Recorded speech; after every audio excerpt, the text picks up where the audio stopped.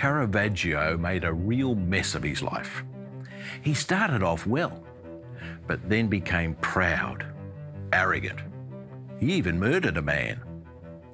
The gruesome painting, David with the Head of Goliath, was painted by Caravaggio in 1610.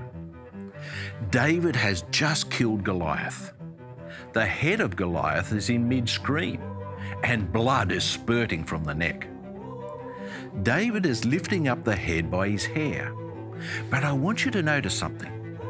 The victor is not joyous or jumping up and down in celebration. If anything, David has a demure, sad look on his face. You may even think he's compassionate and sorry for what he's done. Why? Because the head of Goliath is none other than Caravaggio's. It's a self-portrait. Look how tragic this face is and how lost he'd become. On the sword that kills Goliath is the abbreviated Latin inscription Hassos. The meaning in English? Humility kills pride. But there's another aspect of this painting that's relevant. David himself is most likely a self-portrait of Caravaggio when he was young.